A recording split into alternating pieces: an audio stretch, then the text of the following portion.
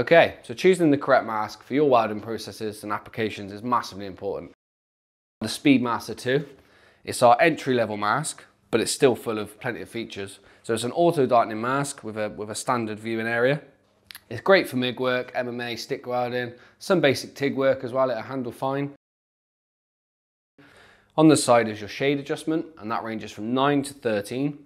It also has a grind mode feature, so when that's enabled, the mask will not darken, which is a shade 5, so it's fixed at that. On the inside, you've got full sensitivity adjustment and delay adjustment.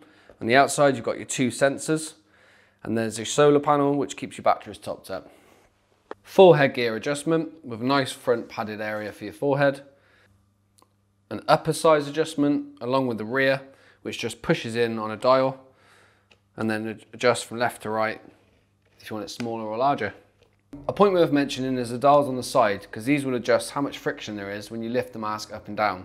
You can have it really loose, so it's always down. You can have it sort of in the middle, so when you move your head and nod it, it will fall down nicely. Or you can have it where you have to physically move it up and down. It's personal preference, it's whatever works for you. So it comes fitted with an outer and inner lens, and these protect the actual auto darkening filter itself. You also get one of each spare in the box, along with the owner's manual. So we'll just quickly run through how you change the lenses. It's really simple. The front one, you just pop him out, like so. And with your new one, it just slides into one side, give him a little bend, and then he pops.